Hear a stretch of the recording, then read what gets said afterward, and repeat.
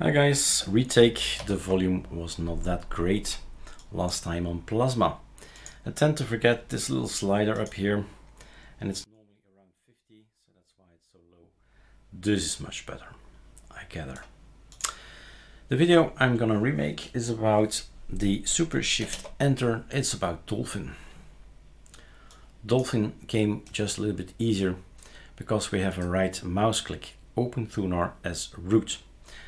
So Dolphin won't let us open folders and manage them inside Dolphin. So whatever, right? We just stick to thunar.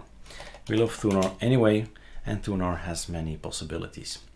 So this is your way to say, never mind, I'll open up thunar. Of course, sudo pacman -s thunar needs to be there, and that's a decision you make during Calamaris installation or later on with a F12, a nice drop down, sudo pacman -s thunar. Might I suggest some other things as well? If you just keep pressing tab, then that's the choices. I like the archive plugin, and I would recommend also the thunar volume. So both of them, I would install those together with thunar. All right, installed.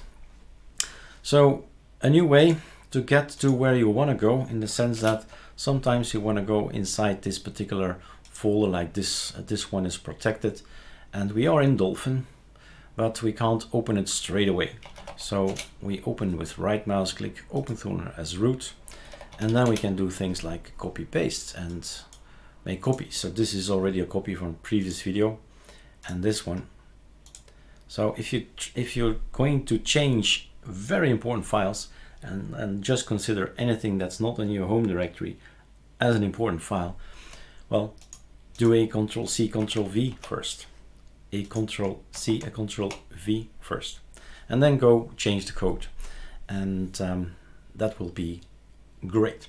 All right, guys, more functionality to your Dolphin. Cheers.